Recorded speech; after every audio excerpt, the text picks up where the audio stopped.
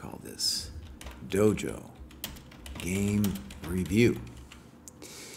And then we're done with the trial, done with the resolution trial. It's not that much money to join the training program though, my friends. Easy. All right.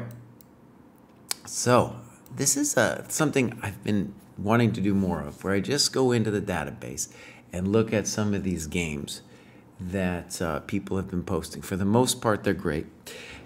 GM Hokey updates the database about every month, and so he updated on the 3rd. So I want to do that. And I also, so these are just games that I just selected kind of at random. The only criteria really that were recently submitted.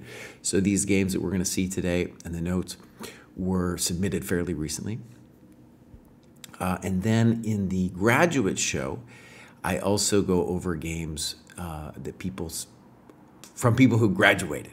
And usually that's on Monday, so that'll probably be tomorrow. Okay. So first thing actually I'm going to do while people are filing in, there's a new sensei question.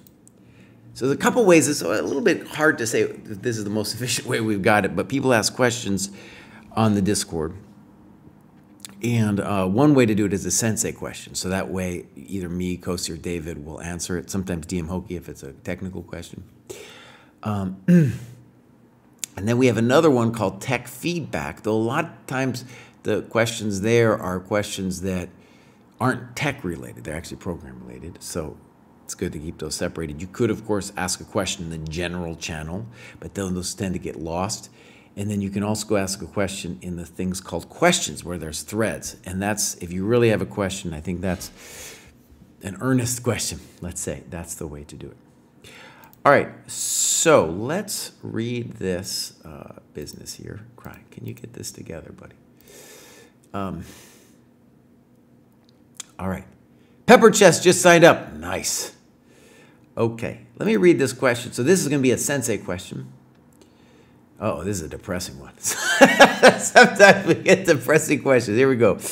I worry I am losing my passion for chess.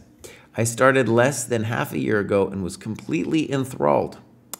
Thrall, by the way, is, I think it's an ancient Scandinavian word for slave, so it really means enslaved.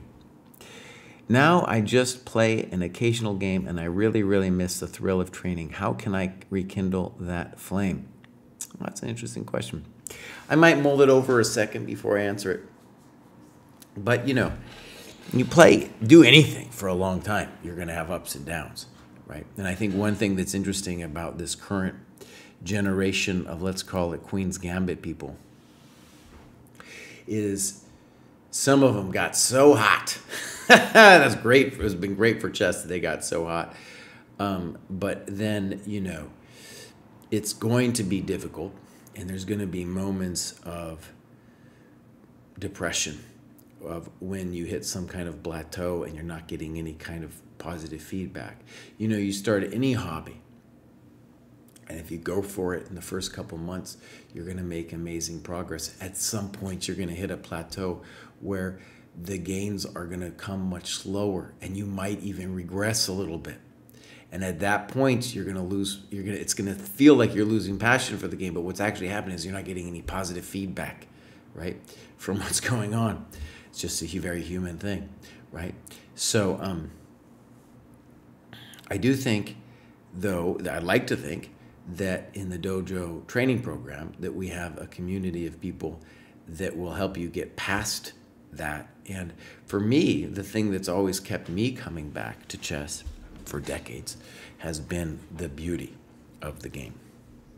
Of course, I enjoy the struggle too. I enjoy the community. And I've definitely had moments, though. I've definitely had moments, most recently, when I felt like my game was in really reasonable form this summer, and I won the first 5 games of the U.S. Senior Open, and I just needed to draw that last to get into the U.S. Senior Closed, and I blew it. Very painful. And then I played in a tournament after that, and I blew it in there. And then I got so depressed, you know, I wasn't going over my games in the proper way. And just recently, you know, I actually told Yermo, I was like, dude, you need to coach me once a week just so I'm forced to keep the habit going of going over my games. Okay, we got a questions from Pepper. In notations, how do you enter and notate on alternate moves, like move 3 here? Let's see what he's talking about. Let's get in first, just read what Johansson is saying. Okay, let's flip the board because he's black. Okay, now one of the things I will say for Johansson's level is I think it would be helpful for him if he didn't even know the name English, because if you just instead forget about all the names and think about good moves and bad moves in terms of opening principles, you will play better moves and you will be less confused. Like you're doing fine here. Fine. Okay. Let's see what he writes. Bishop b4 seems to me the most common move here. Now, this is an example. There's nothing really wrong with bishop c5, right? So is it helpful for you at this level, at the level of 1159, which FIDE is probably a little lower than that? Is it helpful for you to go look in the database and think about bishop b4 being better, right? My sense is no. My sense is no. Bishop c5 is fine. Now let me just do this with Pepper Chess. How do you enter and notate on alternate moves like move 3 here? Well, you kind of do what he did. So he mentioned bishop b4, bishop d2, and castles. And if I was going to say anything, it would be helpful for him and for me if he said, I like this better for black, for example, right? And if you like bishop b4 better, it would be good to say why you like it better than bishop c5 or why you think that might be a better move. Because just seeing it in the database as saying it scores better, that doesn't help anybody, right? That doesn't help anybody at all. If I was going to say there is a problem with bishop c5, I'm not sure there is, but if you wanted to critique it, you would say, well, maybe e3 is a reasonable move here for black, and then, or excuse me, for white, and then the bishop might feel funny on c5. Okay, here we go. g3 is not going to test bishop c5.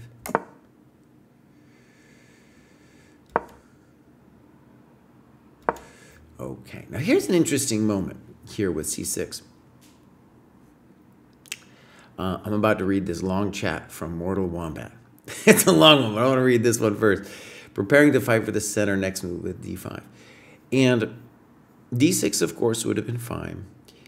And one of the things that's interesting about c6, I've talked a lot about this in similar positions, is you arguably with c6, you're not just playing for d5, but you're also playing to blunt the bishop on g2 and blunt the knight on c3. So next move, we're not committed to play d5. We can play d6 next too. Okay. And we'll also say from the perspective of opening principles, it would be easier for black to play moves like d6 and knight c6. All right, let's read Mortal Wombat. Hi all, just came across the dojo. Looks like a great place to learn. Awkward question. I'm having a few problems dealing with anxiety. For a second, I thought he said sobriety. Anxiety, playing real people. Sometimes I go weeks without even a single blitz game. Wondering if the dojo might be a good place for me. Worried I might freeze up when asked to play with the other participants. Interesting. Now, if you had anxiety about dealing with people IRL, I would get it, but I guess you're saying you have anxiety about people even online. All I can say is people in dojo are pretty cool. They're more cool than I am. I'm a mean bastard sometimes. I say terrible things, but in general, the dojo community is pretty great. Yeah. Let's ask another question here. Tom's asking, when you go over your games, is it more about practicing your analysis skills in a calm environment, or is it about identifying mistakes and lessons to take forward? Both. Both. You're definitely doing both. And for example, one great thing, let's say, about this decision between bishop c5 and bishop b4 is if you have strong feelings on it, then this is your time to write about it. Like to me, maybe I like bishop b4 a little bit better, but that would be fine. That's a deep argument. But I would want to then say why I like it better. For example, if I was going to make a discourse about it, and indeed, when I do my notes, I write about a lot of this stuff, I would say bishop b4 I like better because by putting pressure on the knight, really what I'm doing is I'm going to get rid of this bishop. He's going to go. And I'd love if he gave me a tempo with a3 in order to get rid of it. I'm going to get rid of the thing, and then I'm going to play d6 and, castles. Now, I'm in no rush to get rid of the thing, right? But the idea would be then for me to say, oh, I'm going to put my pawns on dark squares, and therefore my good bishop will meet my bishop on c8, right? So that would be an example of a way to talk about what's going on. And like I said, I think the drawback of bishop c5, if you're going to make a case, it's a fine move, by the way, would be e3. But once white plays g3, then we're fine. Because, why? Because it doesn't make sense for white to play both of these moves, right? So then you get into it and you say, oh, if that's the case, then I can play knight c6 because we know that's a good move. And then if g3, bishop c5. Now, here's an example of what I'm talking about. Instead of looking at the database and stuff and just thinking about opening principles, you can say, this just looks good. And then if you got to the level of 1900, 1800, then you say, oh, right, Karpov played this ages ago and millions of times, right? With an interesting system, often playing a6 and even h6, weird, right? But that's known as the Karpov system against the English. Whereas bishop c5, right, like I said, e3 is more of an issue. Okay, so,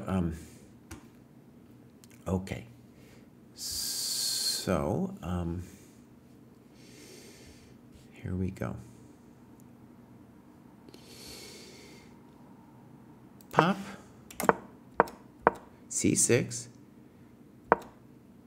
e3. Now, so I don't think it's unreasonable because he's blunting your bishop. He also has the dream of playing knight e2. Now, he is taking a tempo out to do this. Okay. Now, one of the interesting things that I want you to see about this position is that when he plays d4, we would really rather not be forced to take on d4. Because if we take on d4, then we solve his now poor piece. That is the problem of e3, okay, in addition to losing time. Also, what he's saying to you is that the knight on e2 will be better, in his mind, than the knight on f3 because it's not blocking the bishop. But that's not entirely clear to me, right? Because the knight on e2 is nobody's champion. Another reason, then, not to take on d4 when he does play d4, because the pawn on e5 will dominate this knight on e2. So what does that point us to? It points us to the fact that d5 maybe is something we don't want because we are going to have to answer to the d4 move. Okay, so d6 would be the calm way of playing the position, with the intention that if he ever does play d4, I'm just going to back it up. I'm just going to back it up. Say, what do you want? And I'll play knight d7 next, rook e8, the whole business. You could begin with rook e8 here if you wanted to. All right, so here, d5, he's following through with his intention.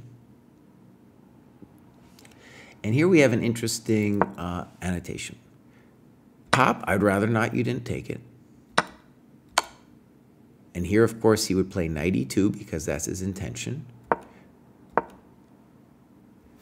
And what is nice about your position here is that because there's friction on c4, it's not totally easy for him to develop naturally.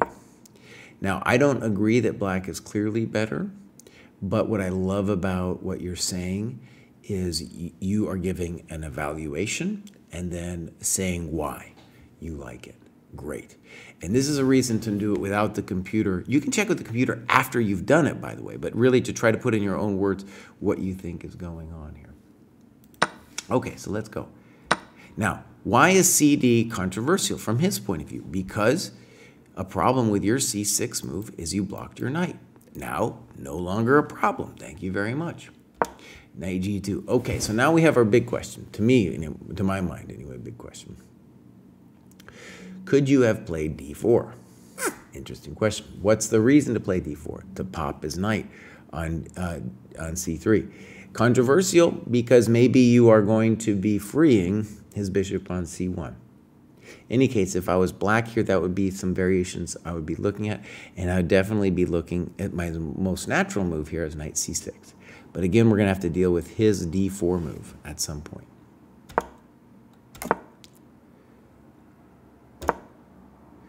E4. I'm not sure I like it. Not sure I like it. Now, one thing I've noticed, I knew about this about myself as a kid too, is I was prone to wanting to like violently do something where it's not clear that black needs to do something. Black has a small advantage because he's got more time and more space. So the default move should definitely be knight c6. However, you do want to address, I was going to say the monkey in the room, but there's no monkey in the room. You do want to address what are you going to do after white plays d4. And we'd rather not take because we'd rather not free the bishop on c1. So is there some way we could prevent d4? Well, now, of course, because you played bishop f5 instead of knight c6, if we do play d4, we got to wonder about bishop takes b7. Maybe not so pleasant for a peasant. And the reason I don't like e4 is now you're going to be giving him a French structure where the knight on e2 suddenly gets a roll. Okay, so again, this pawn is doing a great job controlling this knight. Now, to be fair, I'm not sure I have a great move for you here. Let me just go back one move. Let's say we had played knight c6. I think the guy should play d4, by the way, and be maybe only a touch worse. He might be just fine, in fact, with d4. So then the question becomes, well, could I have done that? Maybe. And here's where it got interesting for me. Pop, pop, pop, pop, pop. And I would love to do this move, but A, there's that problem, and B, he just plays knight f4. So this seems fine for the dude. So bummer. So this would be a situation, if I was analyzing the game, I'd want to spend some time and think about how to play the position. By the way, I want to say, Johansson, you are playing much above the level of 1159 here. You're doing great. So pawn moves are not developing moves. Now he plays d4. One interesting question would be, could he have played knight f4? Just to try to fix his piece. And then the tactical soiree, if I may. The tactical soiree would be, yeah, on knight c6, does he have anything spicy? And he might, because d4, and then I don't know how you might have grief holding on to your d5 pawn. Okay, so he plays d4, and then what have we got? We now have a French structure, and you as black are playing the white side of a French, right? And you're right. Let's read what you write about bishop b6. This was the wrong place to move my bishop. I wanted to bring it closer to the king's side where I had more of a spatial advantage, but I didn't realize that it blocked my queen's defense of the d5 pawn. Good. So let's talk about the French structure for a second. Your first aim with the French is going to be, before you're allowed to attack, is going to be to consolidate the d5 pawn, right? Because the French player has a very simple plan. They just want to wail on that thing. Do a little Waylon Jennings on that pawn on d5. And if they can harass you long enough, then they're not going to get mated, right? That's their idea anyway. Okay, Okay, so right. This is why e4 is not the greatest in addition to knight f4. And of course you want to go to d6. That's your most natural move. And here you do this thing, which is I guess we're going to call that a tactical. I'm not guessing. It is a tactical mistake. And one thing that would have been interesting here would be bishop e6, giving him the pawn in return for development. And our strategic aim here would be to say, look, if I can just consolidate the d5 point, I can start trying to mate him, right? That would be in line with your bishop to d6 move. All right, we'll see if White found it. No, he did not. Weird move. Knight takes d5. Excellent. Now, a lot of times people talking to me, Kraai, I need to learn tactics. How do I do it? This is how you do it, right? Both players miss knight d5, and then Johansson found it in the post-mortem. They're not going to miss it again. We got a question from Oberlis. Yeah, I submitted some games. How can it be Twitch analyzed? So, by the way, I'm a little slow sometimes on the chat because I'm looking at this thing. I try to do at least one stream like this a week. It doesn't always happen because of life, but I try to do this once a week where I pick recently submitted games. And then definitely once a week I do the graduate stream. And if you are a graduate and have some games in the database, and I'll look at some of your annotations. Right now, that's my process. So who gets a piece, who gets analyzed at the moment is a little bit just by chance, which I think is a good thing. I'm just trying to feature games. It's also my way of checking in on the database, right? Okay. Here we go. Queen b5, weird. Knight d7. To me, knight c6 seems more logical.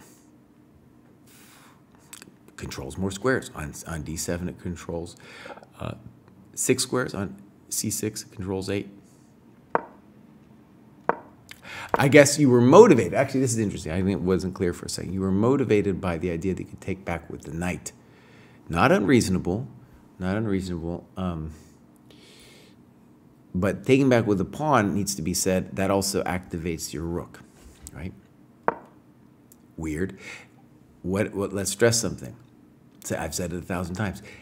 Once you get past 1,000, up to 1,000, it's about people dropping pieces, right? And even past that, you'll see people still dropping pieces. But really, where the games are decided, under 1,000, somebody's hanging something.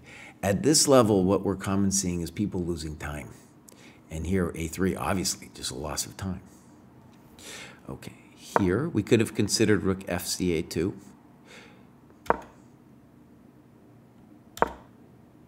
Little weird. Why? Because of loss of time. So, interesting moment. Given that you played knight d7 already, I think a6 would make some sense here. a6 looks like a good position for you. It's a cheap trick.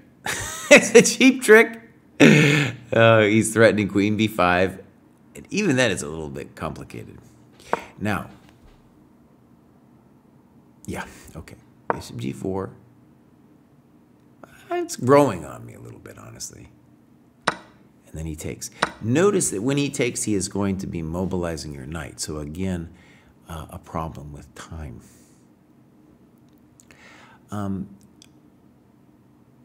It's a fascinating position. And this is a good one to practice tactics. So you note that this is going down.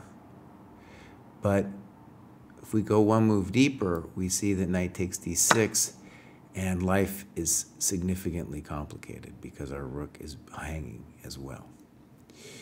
So in fact, I think queen b6, we're going to say he's releasing the tension, he's helping your knight develop, and then it's got powerful squares. So either rook fc1 or rook ac1. And he needs to do one of those moves so that we don't get a rook landing on c2. If those moves didn't work, then he should consider f3. Because this is very much helping you. Now he does do f3. Okay, in this position, we're going to say we believe in this position for you. We believe in your position here. Okay, now you play bishop f3, and you're definitely going to have a nice position there. The issue with it will be that the rook on f3 might serve a purpose controlling e3. So why do I bring that up? I bring it up because this move might be much better. Might be winning. Yeah, it might be winning later too. It might be winning later too. The point is that I'm in no rush to take on f3. I think anyway. Okay, so snip, snop, knight e4. I don't like that move. That might still be a fine move, honestly. We're going to look at it some. His position really is terrible at this point. It's got to be said.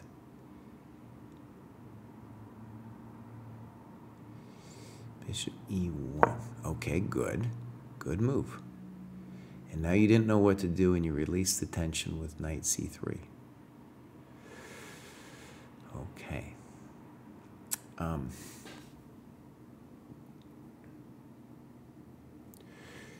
So one of the things for the annotation here is if you don't like knight c3, you really want to try to identify what move you do like, right?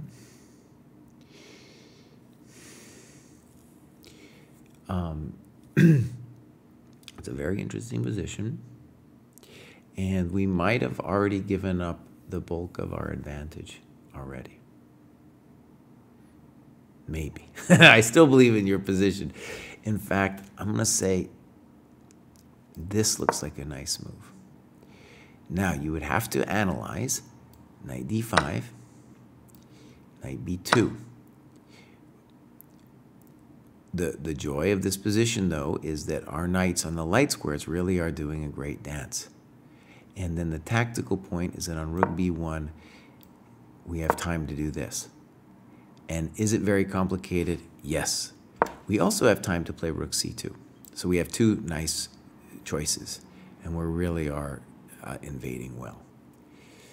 Okay.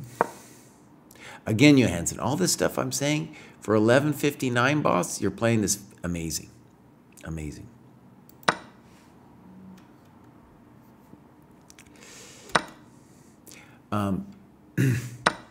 I like what you said here, especially that you were uncertain about who is better. Right. And the point we should say is that it's hard for black to do things, and the knight on c3 really ties down your knight on b6, and so white at least has dreams of being better. Good. And bishop c3, you're absolutely right. What a weird move. Can't be wrong. Now you say that rook e7 is better than c7, but you should say why. Because at first blush, they look like the same. If anything, I guess, okay, so bishop a5, you're saying bishop a5 should be played. Okay, I think I like it. There's some interesting questions, though, about that bishop a5 move. We'll have to look into it.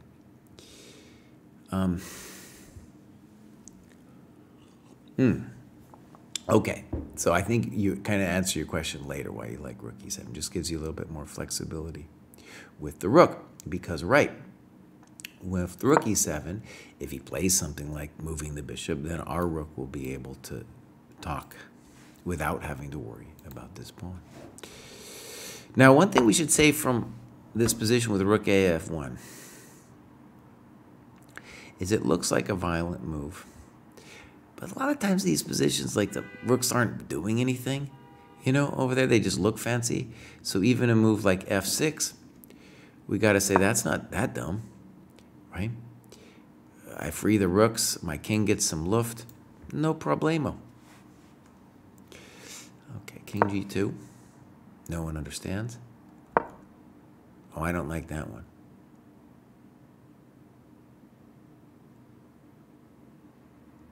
Oh, maybe I don't dislike it, actually.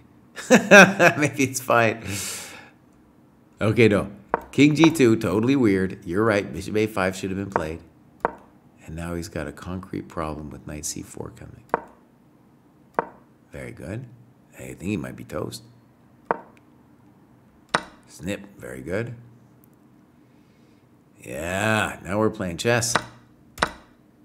And now he's lost. Now, at first blush, to me, knight e3 seems much stronger than rook e3. Because we'll have, because the knight is an octopus there, and we have things like knight f5 and knight g4 in the air. So I'd rather not trade off his silly rook on f3. His rook is silly on f3. But your position's amazing here. That move makes me nervous, rook e3, because you're allowing b3. I get it. b3 isn't immediately possible. My opponent decided to resign here, which makes 0 sense. Okay, good. Good. Yeah, I think it is technically lost, but right, there's everything still to play for. Maybe even trying to trade this bad boy off here.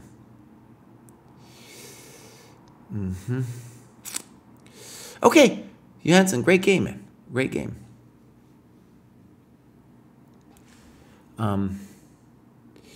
Polsky, I always do a notice. So if you see on stream, I sent an at everyone to everyone, but then also I mentioned whose games I would be going over. DM Stewart asks, are your game choices always from online, or do you pull some over the board? Oh my God, Finbar, thank you for gifting. Are your game choices always from online, or do you pull some OTB games from recent submissions? Basically, it's always recent submissions. Not all of them are OTB. A lot of them, I'm not even sure. This one, I guess, was a 60-minute game. But basically, there were recent games. These games today, I just pulled from our database for games that were recently submitted. Thanks again, Finvar. Thank you. Scott F., do these analysis streams end up on YouTube? Oh, yeah. Well, we have a second one called ChessDojoLive, a second YouTube, where we put the long-form content. And we got to get Braden on that, man. So hopefully they do. They're definitely always on the video on demand, right? Which means that for the next couple months or so, they'll be on our Twitch stream available. But I do want Braden to put those on these also on our ChessDojoLive. Thank you for that, Scott F. Help me burden Braden with putting this thing on our normal YouTube, our secondary YouTube. We have to have a second one because the algorithm doesn't like it for our main one if we put long videos on there. So that's why we've got a second one. All right, this next game is from, I'm going to call him Imagian. That might not be how he pronounces it, but he's a long time user of the dojo. And now we're going to get this weird move, G4. Okay, pop, pop. And this is the Grom's opening. And back in the day, people, the idea was that Bishop G4 was a mistake, which is this line here. I have no idea what the computer would now say, but at the very minimum, you give white some things for grief, you know? So in addition to Queen B3, which is given here as black, I'm not sure I'd feel comfortable with CD. What's the long and the short? There's no reason to take that thing. There's no reason to take that pawn. You know, if you play a move like C6, the guy's going to have to play H3 at some point very soon. Stupid move G4, right? Okay. So E5 can't be wrong. Okay. Could you take it now? Probably.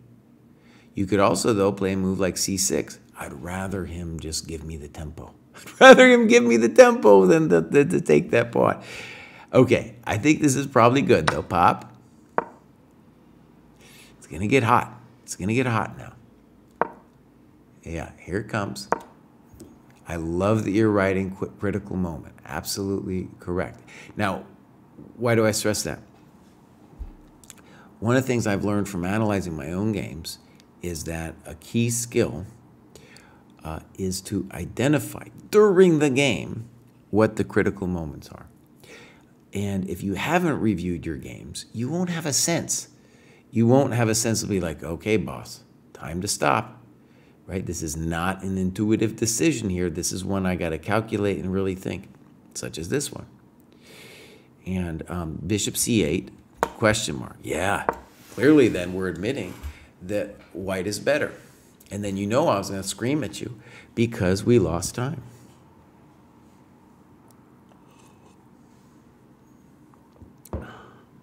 DM Stewart says, I know that I'm not confident enough in my analysis skills to propose concrete lines. No, boss. No, but you could do concrete lines. There's nothing wrong with it. And one of the great things in these submissions we got is we have people from a variety of skill levels, 400, 600, writing down concrete lines. And the key thing that they're doing is they're thinking about what happened in their games and then saying to themselves, all right, well, what should I have done, right? And then it's developing skills for how to evaluate positions, what to do. Yeah. He does a line with knight bd7, for example, and in addition to queen b7, which I think is a little bit maybe more spicy than it needs to be, there's also cd, which I don't know how to evaluate that position, honestly. That was difficult. Another one I like maybe more than knight d7 is knight c6, with giving him something to think about with knight d4. Okay, let's keep going. So CD happens, and now I guess maybe what? White's better? Looks like it. That pawn on d5 is going to be a major pain. I'd rather see knight c3, but okay. Oh, that's terrible. So look, what did White do? He fixed your knight on d7 is controversial here, right? Now I get it. Now it can't go to c6. It's natural square. So you put it here, but then White fixes your problem, boss. He fixes your problem, boss. Yo! So if I was talking to White, I'd say, boss, just put the knight there. We'll see what Black does. Okay? We'll figure it all out tomorrow. We're going to first just put the knight there, right? Weird. Like the last game, obsessed with putting the knight on e2. Boss, put your knight on c3. You know it's going to go there. Oh, whoa. Whoa. Totally weird. Totally weird.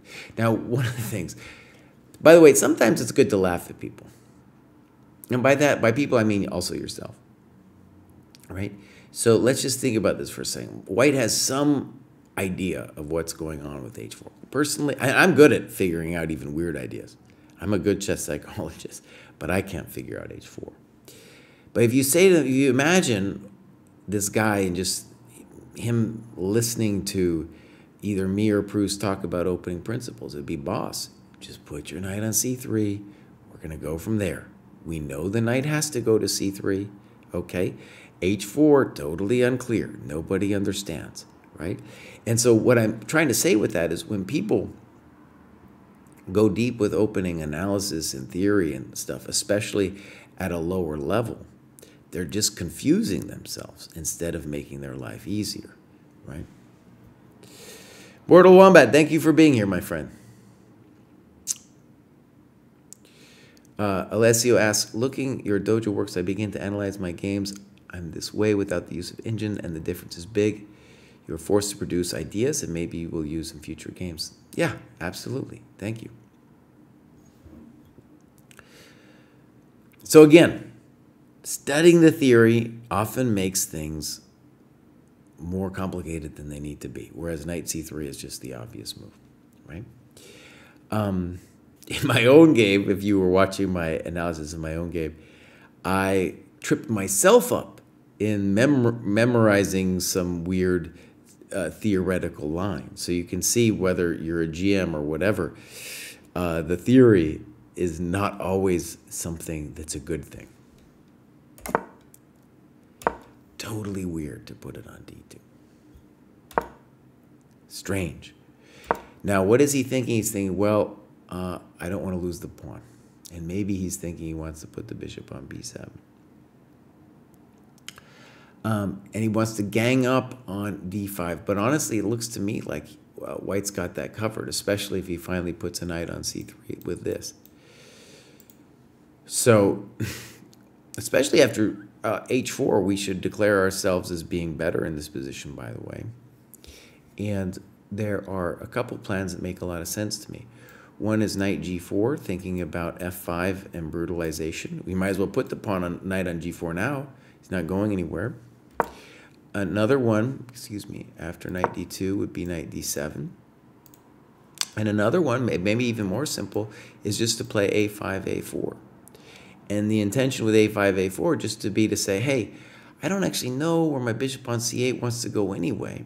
And A5, A4 will get my rook involved in the game. We have no idea even how he's going to meet A5, A4. We just know that it will be a very unpleasant pawn, especially now because the white king doesn't know where it's going to be in life, you know? So, for example, during the game, those would be the first plans that came to my head. And I think I would settle on A5, A4. And then in the analysis, right, like Alessio says, we practice these plans and we'll see some version of them in the future. And we'll get better at analyzing those plans, right? And what should all of these plans strive for Black? They should strive for efficient mobilization of our dudes.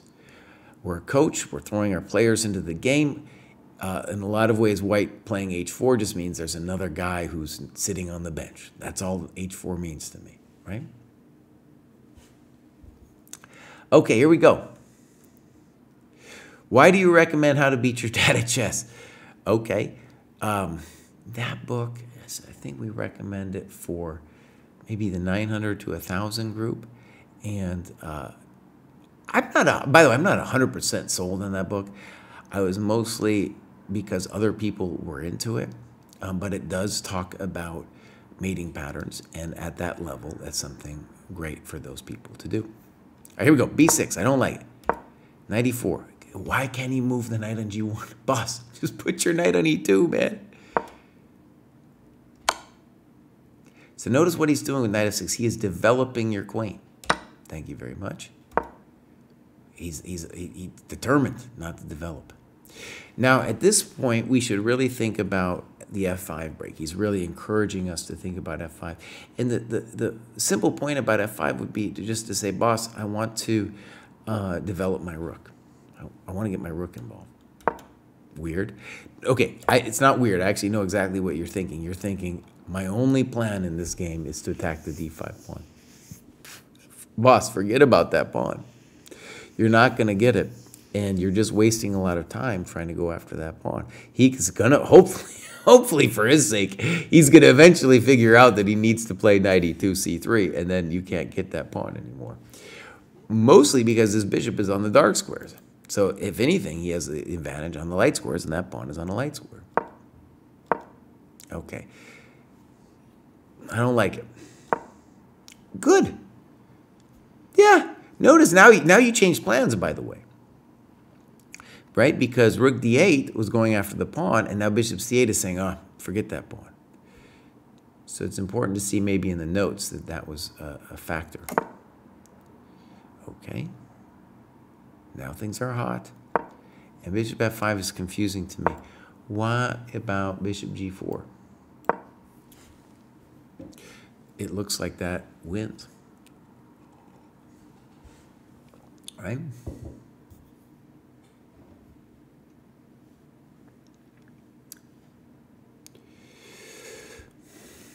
Bishop g4 looks critical. So bishop f5, and now dude goes loco. Some people call this the fishing pole. Actually, we're talking about how to beat your dad in chess. I believe this is one of the ideas, the fishing pole, that's brought up in How to Beat Your Dad. And I don't think this particular fishing pole is going to work, but it's at least an interesting idea.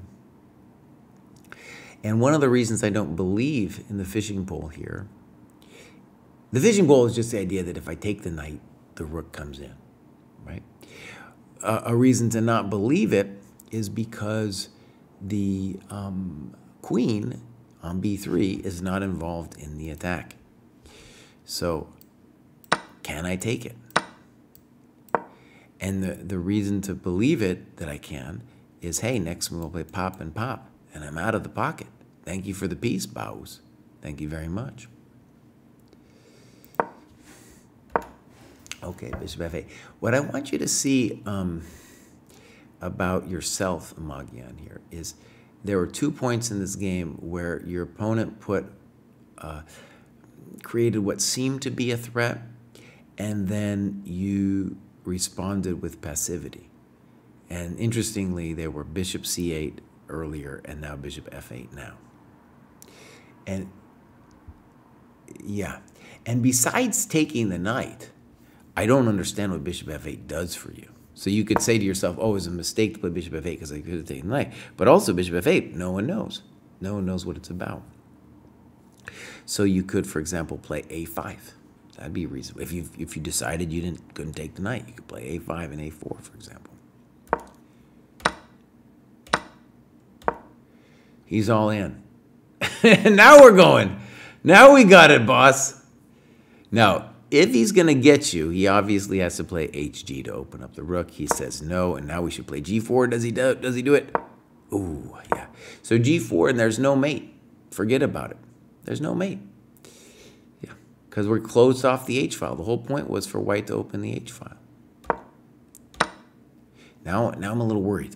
Okay, I still think you're winning, but I'm a little worried. You run. You run. And I don't know about that.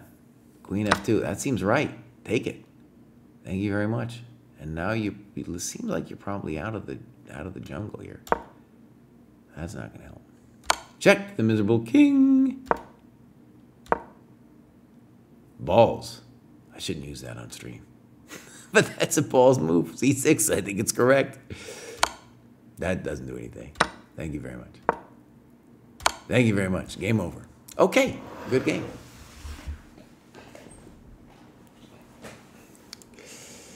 Okay. Okay. So.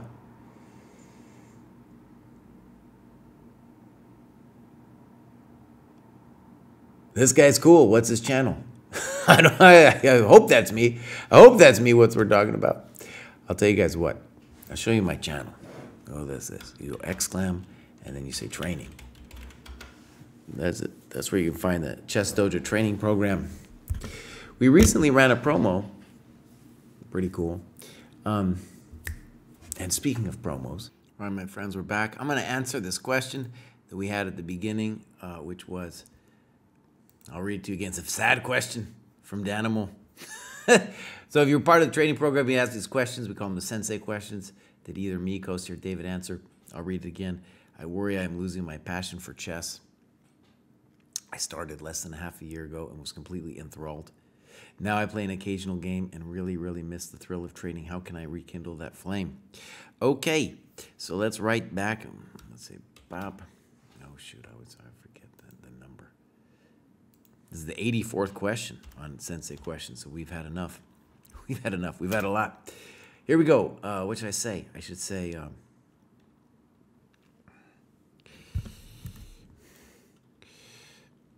my experience with anything I've started is that the first couple months show the greatest gains and enjoyment.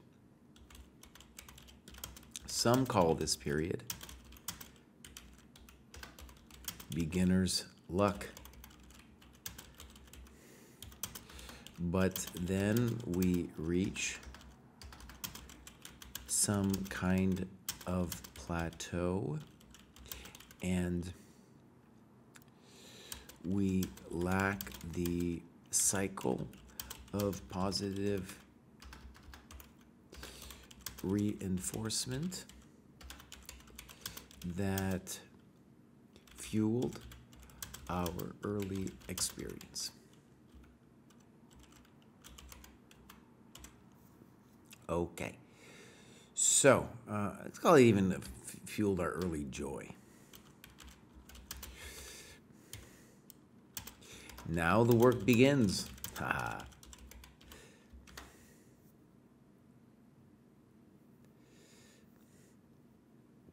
Now the work begins, and the dojo is a great place to do it. Personally, I've kept coming back to chess for decades now because of the beauty, the struggle, and the community. Okay, that's a reasonable answer. For a sad, desperate, question, that's a pretty good answer. Okay, my friends. We got one more game lined up here. Let's see what we got. Oh, this guy above in the video. Oh, wasn't me? Oh, come on, man. No, that's David Pruess. He's on our channel. And I think he has his own channel. He has some raps going on, yeah. How are games chosen? Like I said before, this particular game review, I'm just looking at games that were recently submitted. And also tomorrow I'll do a graduate stream, at least that's planned, where I review games that recent graduates from one cohort to the other have submitted. Not all graduates have submitted games to the database. There's a lot of boomer GMs out there who haven't figured out either the scoreboard or how to submit the games. But that's how I do it. I'm going to try to do this show that I'm doing here, I'm going to try to do it more often. Okay, so here we go. Let's do another game. This next game is from Dandier, also playing black. He was slightly intoxicated, not a good place to be. Okay, yeah. Okay, so he calls this equal. Perhaps. It's funny, actually. He calls it equal, and then it looks like his computer is telling him plus 0.8, which is obviously a difference. So E takes D would be the more passive way to play it. CD is the more dynamic way.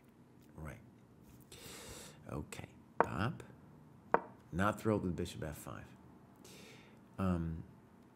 Why? Because the bishop, not clear exactly what it's doing. So the natural move here, I think it would be g6. Yeah, g6. And now he plays g6. Okay. The problem with g6, in my opinion, is it's too slow. It prepares developing the bishop without contesting the center with e5. Knight 8 d7 would have been better, preparing e5, bishop e7, and castles. Now, no, I don't think g6 could be bad. It is weird that you put the bishop on f5. I would say if anything's weird, that's bishop f5 is weird.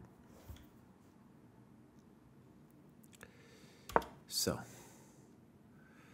well, he's trading, which in general, not a great thing for white, because black is the one with a spatial disadvantage.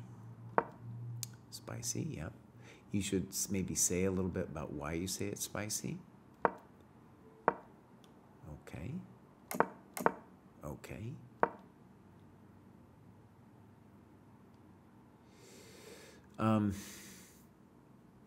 now you play rook e8. Let's read what you write. I didn't realize at the time that black simply cannot afford this preparatory move. Maybe bishop g4 is a better try.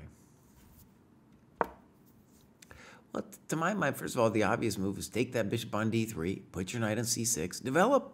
Develop, boss. Develop. It's time to develop. So got to develop. And rook e8 is kind of weird. Now you play knight c6.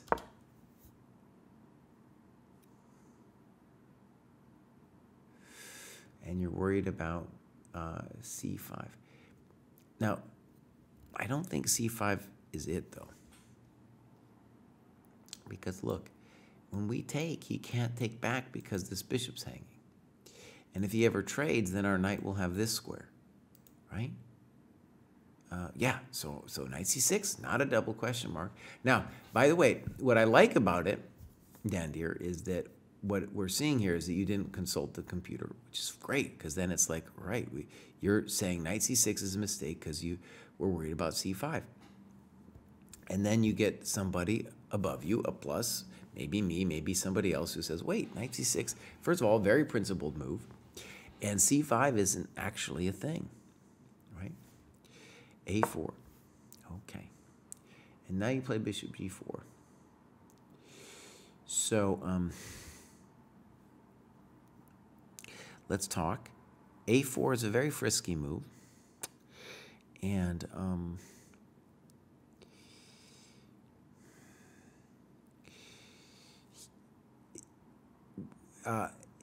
he's pushing his luck with a4. Yeah. And this would be a moment to, when you say that bishop g4 is a double question mark. By the way, double question mark, that's kind of like, you know, you just lost all your coconuts. Okay, you lost all, yeah, double question mark, that's when all your coconuts got popped.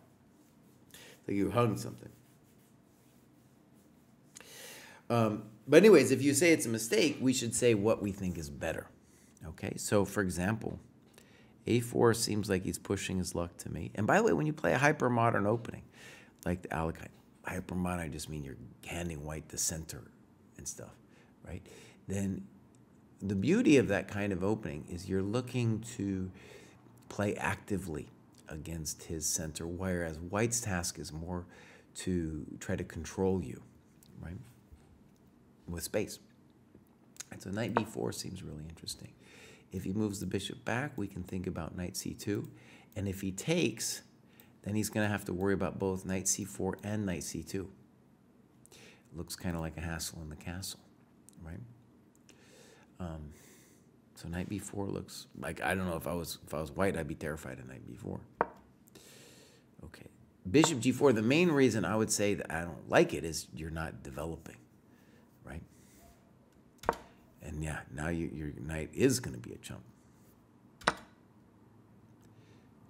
Oh no, that's AB. We got to say incorrect, because all he's done now is activated.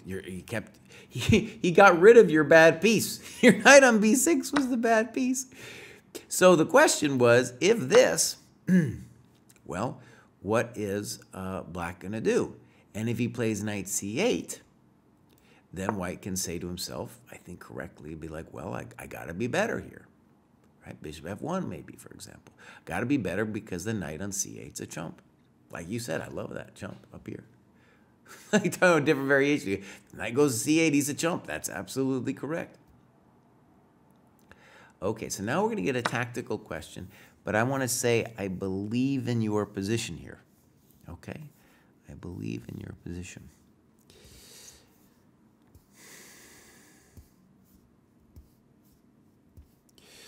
So,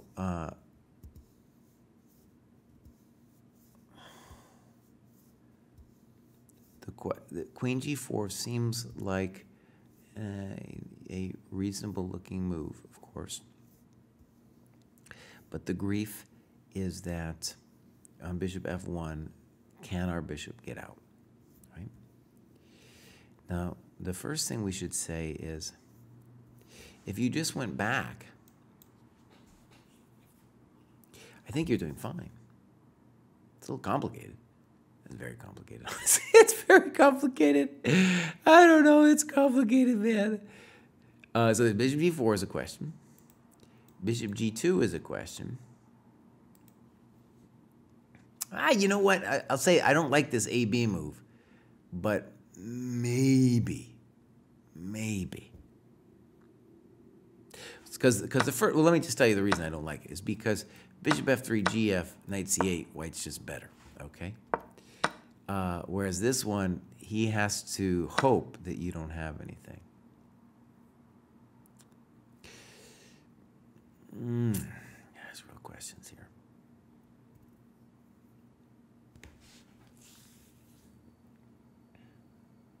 For example, pop, pop, pop. Let's put him on f1. We can talk about h1 in a second. Let's say I just do that move like a chump. Bang. Or knight d4. One of those moves. And then ask ourselves, who's better and why? It's an interesting question. We got 2 pawns for our trouble. And the king is going to be running. Bishops of opposite color give us interesting chances too. I don't have an easy answer. I'm going to put it that way. So I'm just pointing out from white's point of view, I don't like AB. Queen g4 might actually be a double X question mark because you might be hanging the bishop. Let's look. Bishop f1. Now definitely a6. I don't like because I think you're just losing your stuff. So again, in the annotations, when you say that you did a move that you don't like is wrong, you should say what you should have done instead. So let's talk about this position.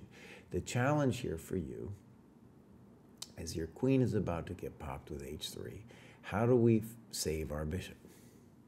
Or how do we get some kind of compensation for the loss of our bishop? Not easy.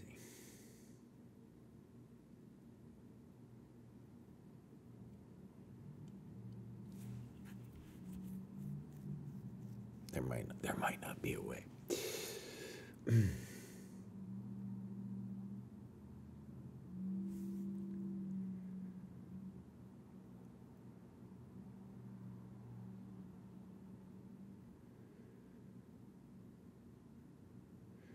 I do have a thought. I don't know if this works, but my thought would be, could we play e5? The point is, if it takes and knight takes, then my bishop has an out. Plus, he can't take it right away because of knight takes f3. And by right away, I mean after h3, queen h5. There's no gf because of knight f3, right? And then if he goes d5, knight d4, well, very spicy, obviously. But now, if he takes, I'm going to be tempoing his knight. And we got some real spice, right? This is the real deal. Now we're talking about the real deal. It's not so easy. And say this move, which I'd definitely be afraid of, but then we can talk about that. Followed by knight f3. So maybe we could look at the variation h3. And now either queen f5 or queen h5. I'm not sure yet. Let's go queen h5.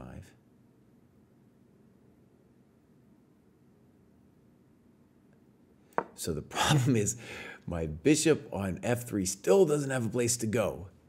Let's say rook a7. However, he's not threatening to take that thing yet. So really spicy situation. Very spicy. Yeah, very interesting. This would be the kind of thing to spend some good time on in the analysis. Now, a6, we're going to say Jesse doesn't like it from a variety of standpoints. You know, you're concerned about your pawn or something. At the very least, take the thing. At the very least, take the thing. He's talking about queen f5, but you're just lost after gf3, queen f3, because the bishop on f1 is such a good defender.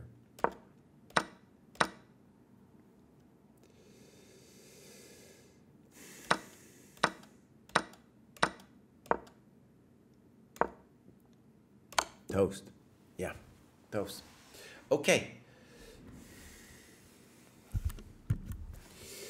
All right. So, my friends, I'll tell you what. We're going to do a deep, brief breather. I get to play a couple blitz chess to just finish my week out. So we're going to come back in half a second with a touch of blitz. Just a touch, my friends. Not a lot. Not a lot. Thank you very much.